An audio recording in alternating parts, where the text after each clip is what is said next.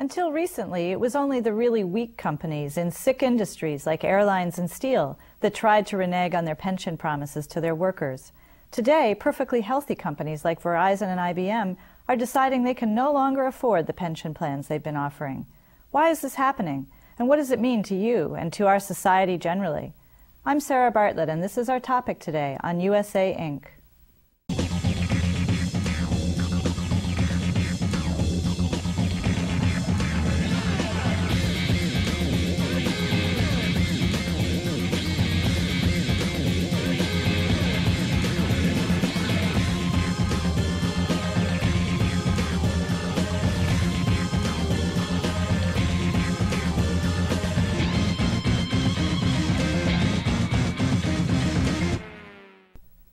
Joining us today is Karen Friedman, Policy Director of the Pension Rights Center in Washington, D.C. Karen, thanks for being here today. It's terrific being here as well. Nice to see you. We are in a very unusual situation with the pension world right now. Up until now, as you know, there's been a lot of problems in the airline industry and the steel industry, sort of the less healthy industries. But there's a new development with healthy companies. I wonder if you could just explain what's going on. Yeah. In recent months, we've seen companies like Verizon, IBM, the companies that used to lead the way in having the best business practices, suddenly say, hey, we're freezing our pension plan for all workers. And employees see this as a real broken promise to them. They see it as a betrayal. We've gotten 400 letters from Verizon employees just in the last month saying things like, I feel like this is a kick in the stomach, I feel like a knife in the back. Employees feel betrayed. When you say freezing the plan, can you just explain what that means? Yeah, it means basically that what the company does is it stops the pension plan at that moment. By law, they have to pay people everything they've earned up until that date, but if you continue working for the companies, you don't get any more pension benefits. So for older employees in particular who've worked for companies all their lives with the expectation of getting a pension based on all their years of work and final pay, they'll end up with much less than they expected. We've heard from, again, Verizon employees who are telling us they're going to lose as much as $400,000 in pension benefits. So the thing that I like to say to people is the people that we're hearing from are white-collar salaried employees. These are the people who are running companies, often management. If companies are doing this to them, imagine what's happening to the low-wage workers. So what we're seeing is a real change in corporate attitudes, and it's going to have a huge and devastating impact on how people retire. Now, why is this happening? Why suddenly would healthy companies be doing this? Well, it's cost. Companies are basically cutting costs on the back of workers. Companies like Verizon and IBM are saying things like, we have to do this because otherwise we can't compete in the global economy. Well, this is what employees say.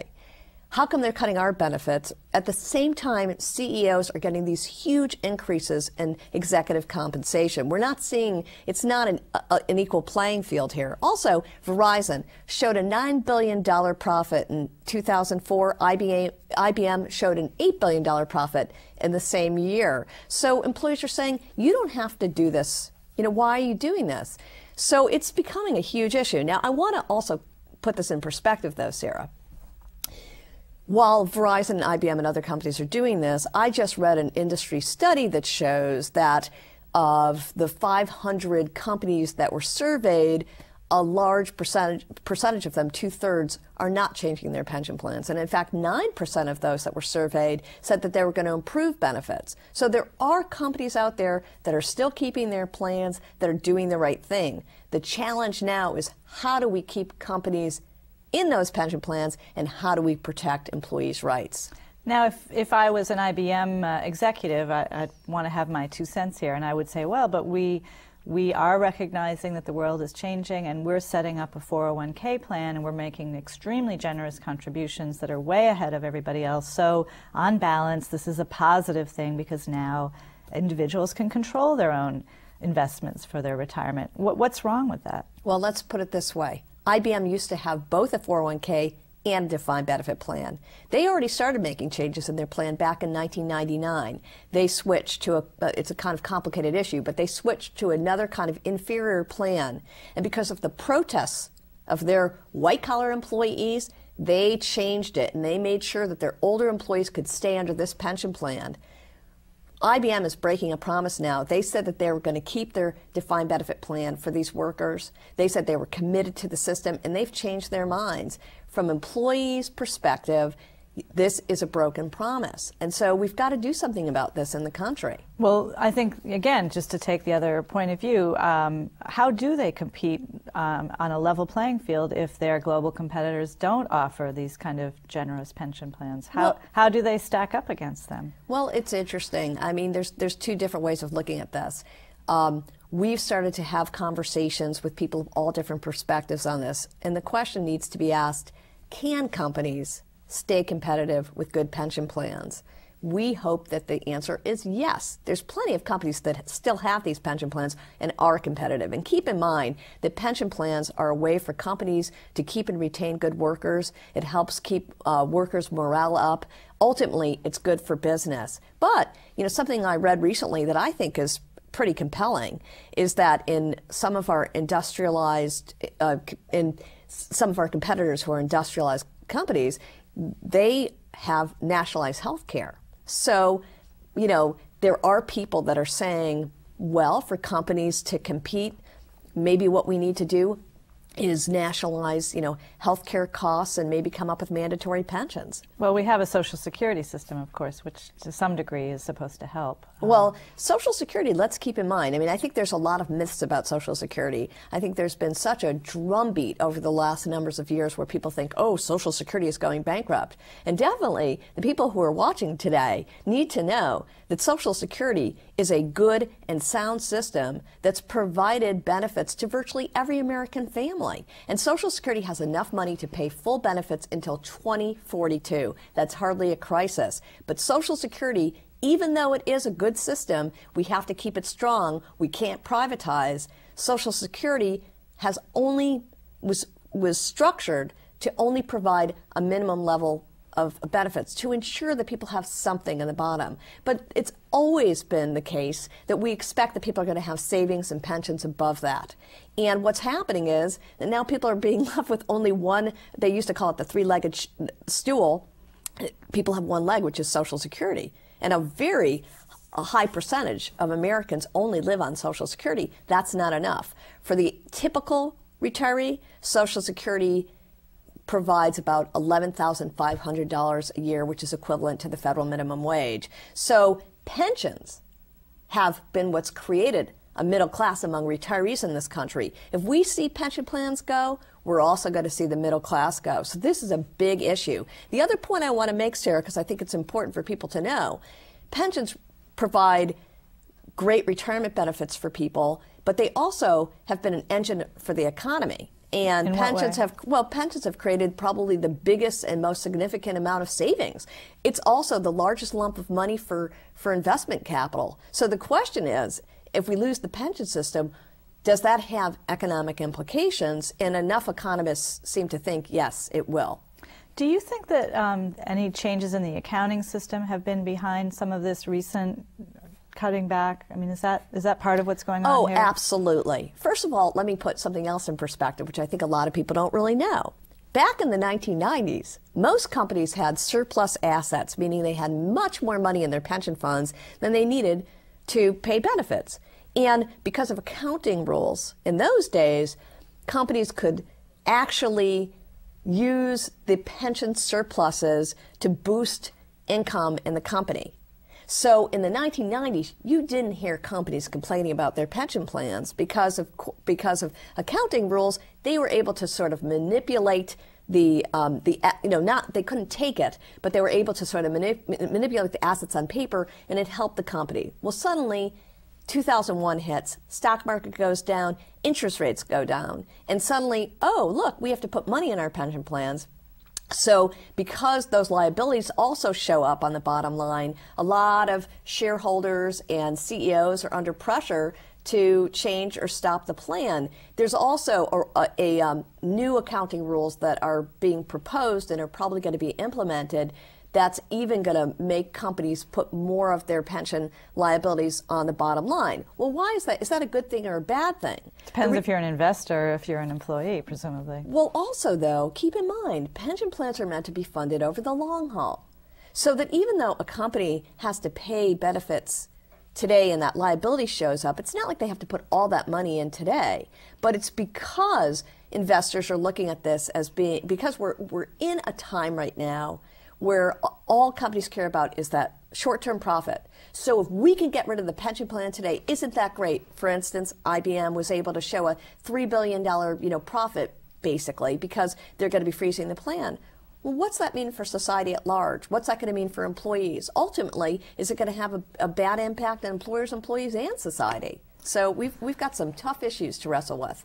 Again, just from the narrow perspective of somebody who had bought IBM stock, if that, they probably are happy about this because suddenly it looks as if IBM is doing much better and the stock goes up. And so there is some portion of our society that might feel this is a good thing. Well, let's keep in mind that a lot of the same workers who are getting hurt are also investors in the company.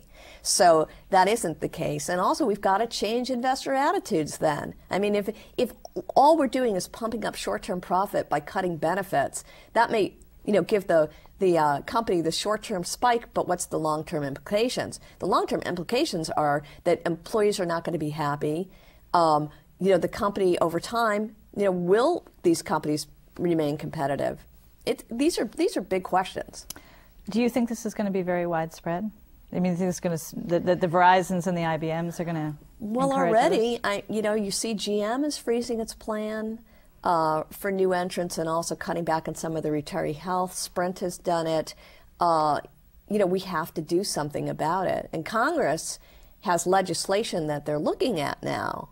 But that legislation is mostly dealing with underfunded pension plans. It's not dealing with this new issue of healthy companies with healthy plans that are suddenly saying, sorry, we don't want this anymore. And this is the next issue that Congress has got to deal with. We will be right back. The Zicklin School of Business at Baruch College of the City University of New York is the largest and most diverse accredited business school in the United States, offering high-quality, full-time and part-time degree programs at the undergraduate, master's, and PhD levels. For information about the Zicklin School of Business, please visit our website, zicklin.baruch.cuny.edu. That's zicklin.baruch.cuny.edu. Welcome back. I'm speaking with the Policy Director of the Pension Rights Center in Washington, D.C., Karen Friedman. Hi. We talked about the impact that you think this is going to have. Can you sort of paint a picture for us of what you know about the way the elderly and in our society are living now and what you think that the impact will be on us as a country? Well, already, we do still have millions and millions of retirees that are living solely on Social Security, and they're barely making ends meet now. For the people that are doing well, they're typically the people who have had a pension in their company. So if you fast forward 10 years or 20 years, and these companies are more and more cutting back, changing plans, telling people to save for themselves, the future looks dim. And especially if there's a tax on Social Security. I mean, we've got to keep Social Security strong.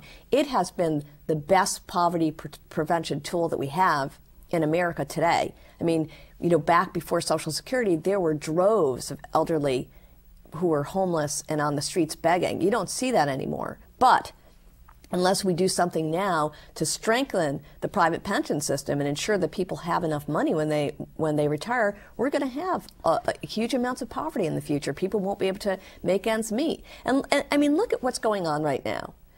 The public policy kind of philosophy right now is the ownership society. It's telling people, you're on your own. Go ahead. Everybody has to pull themselves up by their own bootstraps. Meanwhile, what's that mean? Education costs are going up. People are being piled with education debt. Healthcare is going up. More and more companies are cutting back on healthcare and popping the cost onto individuals, and not to mention the 40 million workers that don't have any healthcare. And then if we're doing the same thing in the pension arena, we're basically saying, we're going to set up a 401k plan. Maybe we'll match your contribution, maybe not. Go ahead and save for yourself. Well, how is a typical family, a middle class or low and moderate, wage earning family, how are they going to do all that? They're already strained under all of these other things. The first thing to go is going to be the pension, which is why you do see statistically when people change jobs, they often take out their 401k money. Because 401k plans, while a good device for supplemental saving, were never meant to be the whole enchilada. And a lot of people pull that money out when they need it. So what's going to happen down the line? If people are spending all their 401k money for other purposes, you're not going to have adequate income, and that's going to be a societal problem that we're going to have to deal with. If we don't deal with it now, we're going to have to deal with it later. So it's not like we're getting rid of the problem. I mean, I'm guessing that some people will just simply try to keep working, and they'll work later into their lives than they were expecting to. Well, that's... there was a piece I saw recently which was actually a parody of the whole situation where they were saying, oh, the new company pension is work until you die. But the fact is, for some people, they can do it. You're a lawyer, you're a doctor, you enjoy what you're doing. But what about the factory workers? What about service employees? People who are doing health care in nursing homes who are already making minimum wage. These are people already who have 2 jobs. They're not going to be able to work indefinitely. What are we going to do about those people? Well, what are we going to do? I mean, are there some ideas being floated around in Washington to try to address this? Well, there's an emerging consensus among stakeholders of all different sides of the issue that we need to do something to, number one, preserve the plans that now exist and make sure that people's rights are protected. Number two, we have to come up with new kinds of plan designs. Maybe try to get companies, if they don't like the old style traditional plans, they say it's too expensive, let's come up with new hybrid forms that kind of combine the best parts of employer paid pensions. And what your viewers need to know, that what's the difference between a pension plan and a 401k plan. In a pension plan, you get, the employer takes the risk, you get a guaranteed lifetime benefit, and you're not going to outlive your assets. Under a 401k plan, an employee puts in the money, maybe a company puts in money, the employee has all the risk, and you get however well you do. Big difference. Yeah, and the statistics are showing that people aren't saving enough. So I think I've seen something that half of the 401k plans have less than $20,000. Yes, that is correct. In fact, for half of all 401k accounts, $15,000, and for those people between 45 and 54, it's about $23,000. So think about that. What can $23,000 buy you for retirement? It's going to be a latte, in 20 years. I mean, right? I mean, it's not enough. So we've got to come up with new kinds of plan designs. We've got to keep employers in the system, and I've been doing this initiative called the Conversation on Coverage. I've brought together lots and lots of people of different sides to talk about all these new ideas, everything from these new kinds of hybrid plans to maybe a centralized system of individual accounts above Social Security, new ideas for small businesses. Outside of that initiative, people are starting to talk about a mandatory system at some point, because the fact is, we can't just shrug our shoulders, say it's enough to put all the burdens onto individuals. It's not policy. That's wishful thinking. Are there people in Congress that are trying to take the lead on this? Well, there's definitely, you could talk to everybody and they think they're taking the lead on it. It's the question of what the lead is.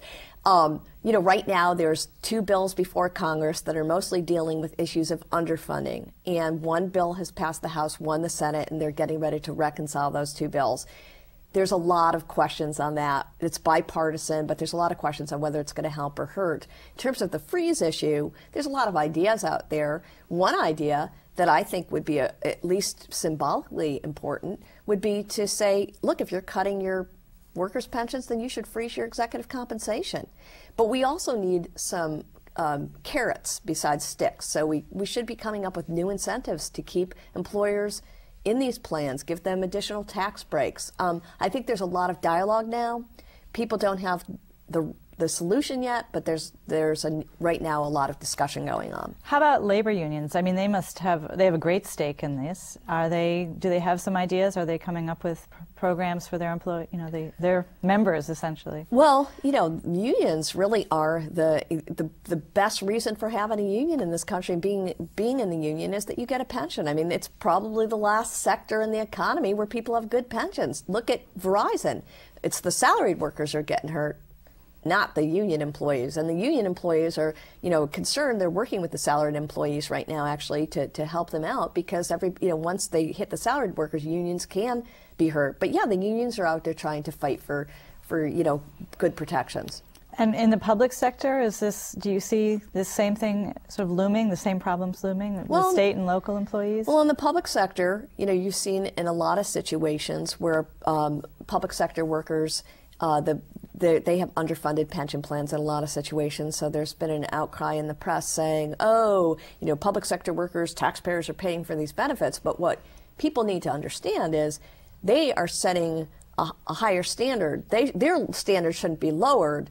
The private sector should be following the public sector, because everybody should have good pensions. We shouldn't be cutting back the good pensions that now public sector workers are getting. They're in an enviable position, and we've got to keep those. It sounds like something everybody could get behind, that everybody should have a good pension. But I keep coming back to the corporate response, which is it just simply costs too much money. If we do that, we will erode our competitive position, and there won't be a company 20 years from now to hire anybody, let alone offer them pensions. And I find it hard to believe that they're all just making that up. I mean, I think that's a legitimate issue. Well, I think it is a legitimate issue. As I said before, some of our industrialized competitors, have nationalized services, which helps them out. But also, we've got to come up with ways to address that issue. I mean, I think that there needs to be dialogue. There needs to be studies on how companies that have these good pensions can remain competitive. Because, in fact, I've seen at least one study that has shown that employees that have these plans are better employees, they're happier, they work harder. And I can't imagine that having a good workforce that builds a company doesn't help your position in the global economy. Also, companies like IBM and Verizon, they should be leading the way to the top, not leading the race to the bottom. Because if we just use that rationale for everything, Sarah, what's that going to be? Oh, well, we can't offer good health care. Oh, we can't offer good wages. We can't offer anything. So where are people going to be? So we've got to address, that's the central issue, we've got to address it head on.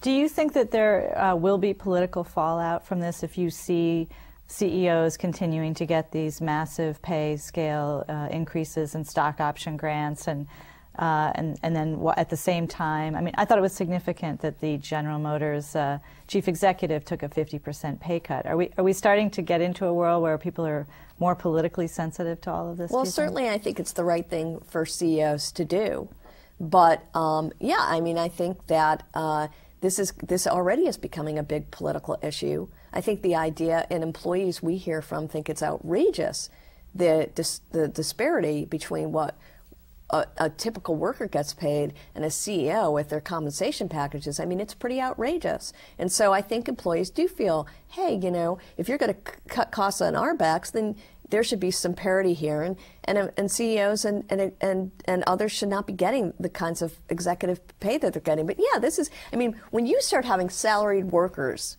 be the ones that are out there starting the revolution, I've got green-panted, Izod-wearing, former management people from big companies who are their HR directors, literally ready to go to hit the streets. When you have that happen, that's a societal problem, and that's going to translate into political power and into political change. Well, and I think, as you said, if we don't address this now, we're going to have to address it later. It's not that the problem can just be sort of swept under the carpet. I've been fortunate to have Karen Friedman, Policy Director of the Pension Rights Center, as my guest today. Thank you, Karen, for being on the show. Thanks, Sarah. Anytime. This was a great pleasure. We'll be right back. Some people think of New York as the world's second home. The City University of New York, with students coming from 90 countries and speaking more than 155 languages, is the world's first university. Find us on the web at cuny.edu or call us at 1-800-CUNY-YES. The termination of pension benefits by healthy companies is the final blow to the social contract that has governed the relationship between employers and employees for the last half-century. The bottom line is, if you have any interest in retiring at a reasonable age and living a half-decent life as a senior citizen, you must save money yourself and not rely on either Social Security or your company's pension promises. The Bush administration has sought to portray this shifting of risk to individuals as a virtue, since it seems to offer us more freedom in how we invest our savings. However, the overall impact will be that more people will have to delay retiring, and more of our senior citizens will be impoverished. The interesting question is, how will this play out politically? If healthy companies terminate pension plans at the same time as they reward their chief executives with multi-million-dollar pay packages, stock option grants, and supplemental retirement benefits, as they have been doing, this could ignite a political backlash, the likes of which we can only begin to imagine. For USA Inc., I'm Sarah Bartlett.